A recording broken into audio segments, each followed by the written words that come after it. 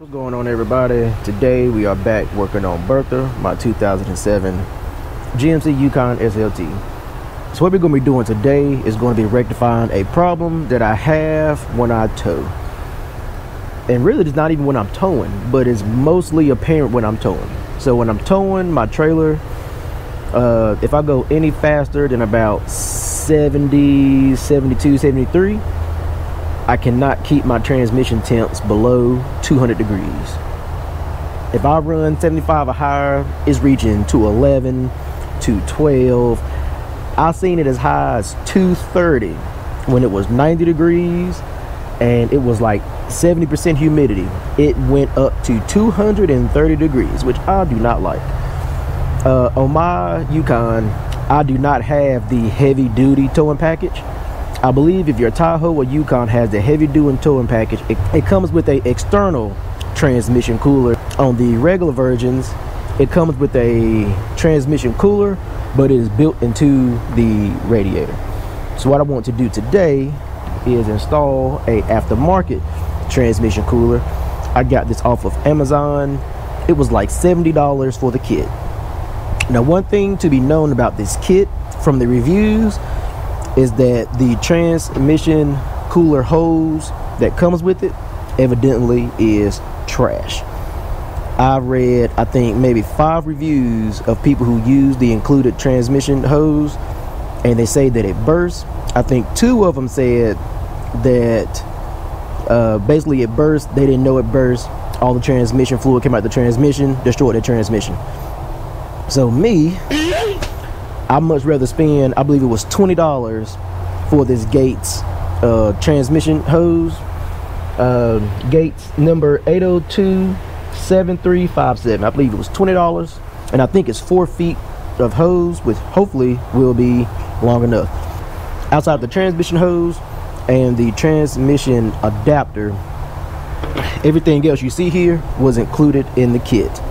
So you have the brackets, you have 4 nuts and bolts, you have 6 worm clamps and 4 screws, and it came with these 2 adapters which fit the 3/8 hose, and it came with these 4 other adapters. On these I'm going to put some thread tape, so that way I don't have to worry about anything coming in contact with the transmission fluid and possibly getting into the fluid and damaging the transmission.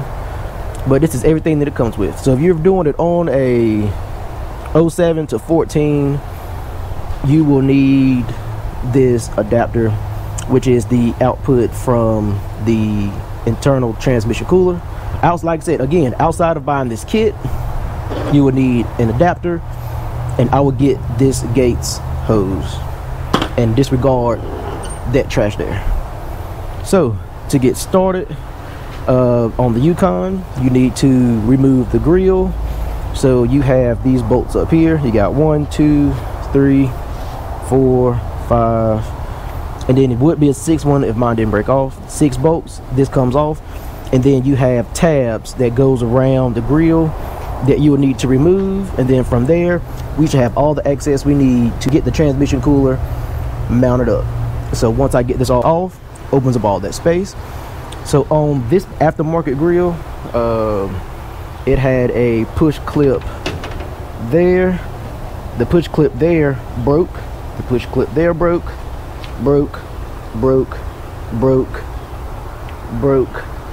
and it's there.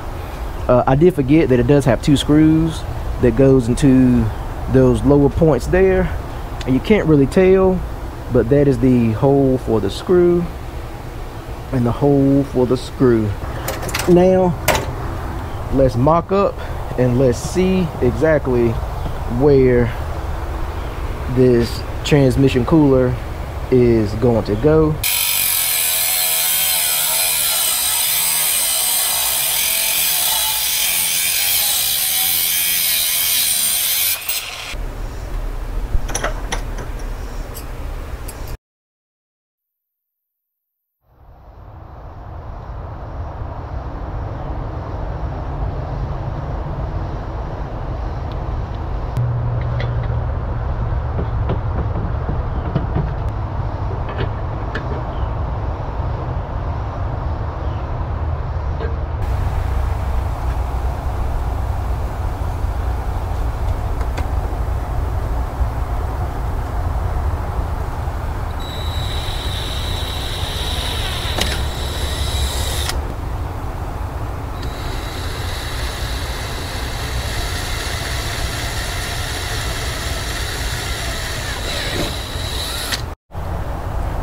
So as you saw, we drilled the holes in the radiator support, and then we cut down the brackets, beveled the edges, and got them bolted on to the transmission cooler itself. So now let's get this bolted in. I'm sure you can see there's a little has changed, and that now the barbs are up instead of down. With one this long on this specific truck, the bend was not going to make it, so the only way to do it was to face the barbs up. From my Googling, it does not matter if the barbs are up, down, left, or right. So we shall see if that is true. So it seems like with the grill on, it'll be just enough bend radius to go and keep it below this point here, so we should be good to go. So next I am going to get this line off right here, because this will be the output. So basically it will run from the output to one side, and then it will come out and go back into this line here. So I don't know if I can record how I'm going to get that out, but I will try. So for the transmission line, I removed the overflow hose to make it a little bit easier to get to. And then you can see the transmission line right here. That black piece right here is just a cover. So you want to take that piece and just slide it out the way. And then you have that clip that's on there. With that clip, I'm going to take my pick, and I'm going to need both hands for this because I don't want the clip to fly away, to never find it again. So I'm going to take my pick, get it on the edge of that clip, just kind of take it out. All right, I got my pick under, oh shoot, I did.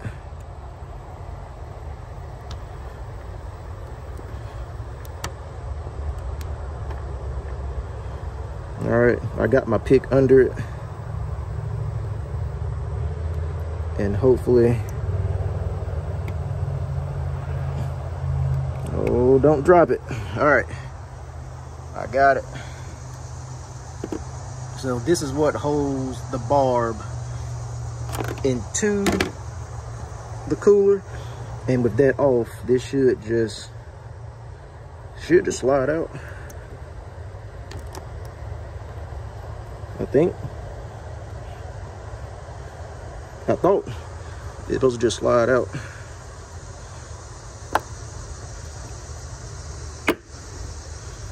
Get it out that bracket.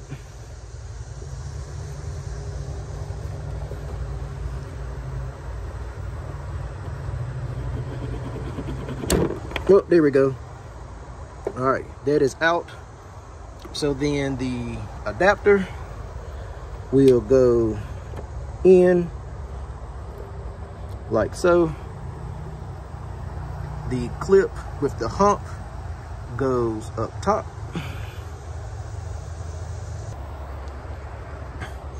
All right, the clip is back on. Make sure everything is seated. So it'll run through the internal radiator out into the external, and then it'll run to the, so the cooler fluid will run back into the transmission. So I got the first line connected. So this line is going to be the internal transmission cooler out to the top. So that was all of my 4 feet. So now I need to go to the auto parts store and get a 3/8 line. I'll probably just get another 4 feet, and then that's going to run from the outlet to the return line to the transmission. So I'll be back. And then what I'm probably going to end up doing for the bottom mounts to keep it from moving is that, since there's really no good way to make a bracket for this, or at least a simple bracket, I have some metal zip ties. I think I still got some more metal zip ties, and I'm just going to zip tie it to the bottom support, and then that should be good enough. Just got back from the store. 4 feet of hose, $8 a foot. That is absolutely crazy. So what I'm going to go do now is, like I said before, going to run it from this hose on the trans cooler to the hose that goes to the transmission, and I'll have to figure out the routing for this. And if it does stay this way, I'm gonna have to put a barrier between the hose and the aluminum, because that rubbing will rub a hole in the hose, and that's not what we want. So I'll be back once I get this all figured out, and then we'll give it a start and make sure nothing leaks.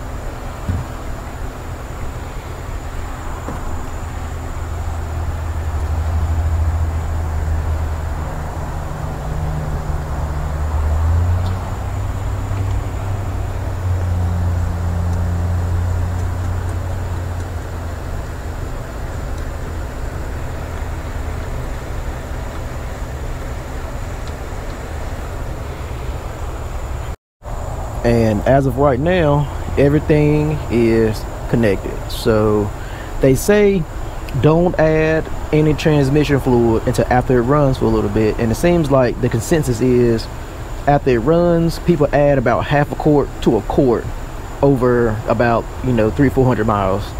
So they say initially do not pre-fill anything, just install everything dry and then check it every 50-60 miles or so, and just kind of add as needed until the system gets plumbed all the way through. So I'm going to check all my connections. I'm going to zip tie the bottom, and then we're going to start it up and we're going to check for any potential leaks. Let's give Big Bertha a start and let's see what leaks. I hope nothing.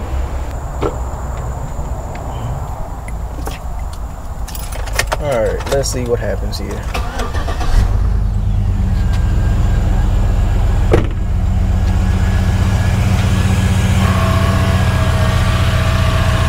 So I don't know how long it's going to take for the fluid to start running through.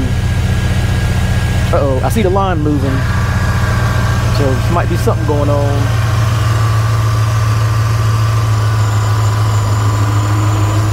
I don't see nothing leaking, but I did see the line move.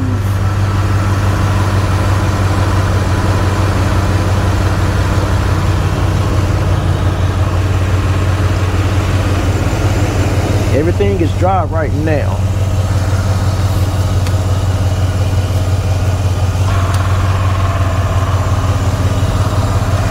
That's probably the worst part after doing the install, is making sure everything is working as it should before you do too much driving on it.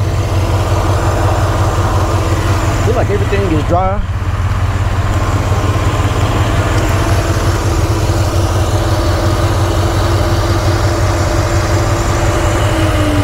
I don't see any leaks. The wetness you see is from the antifreeze from when I took the line off. But everything from the transmission hookup is dry. So I'm gonna let this come up to temp, and then I'm gonna check the transmission fluid. I do have AC Delco transmission fluid.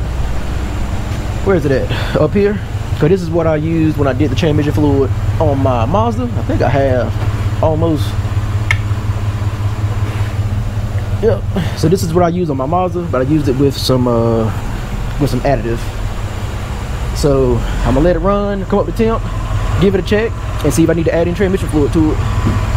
But as of right now, which is still early,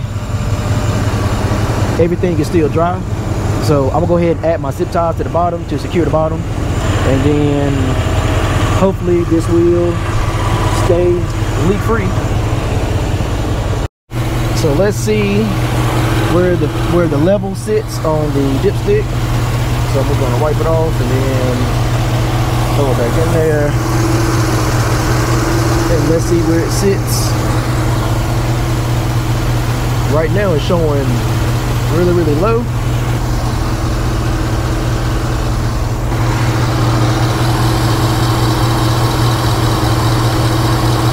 not going to add a lot.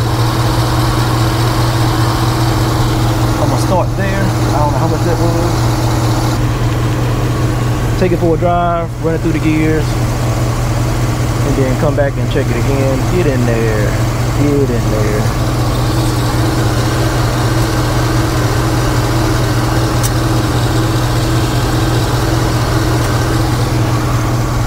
So, but yeah, that's basically it.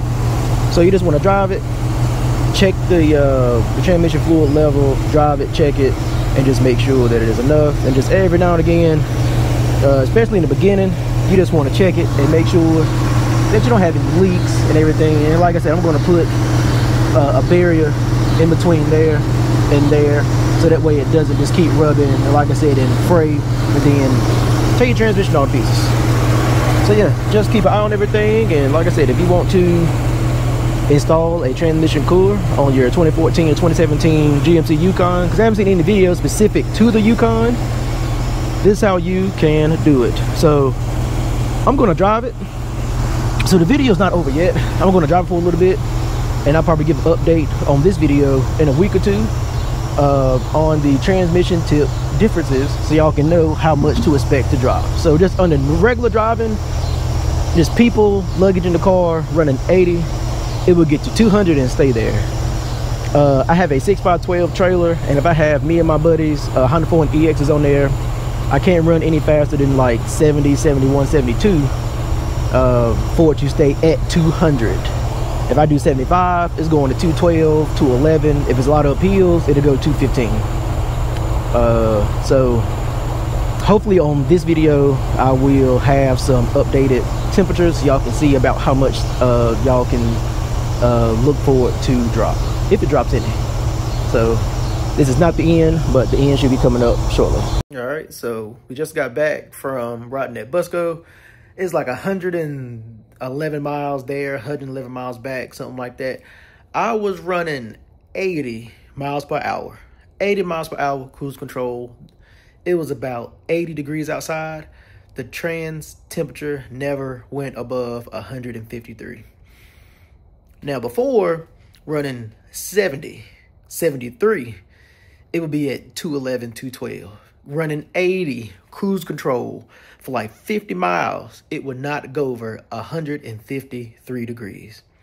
So online says the ultimate, that the best trans temp should be about 175.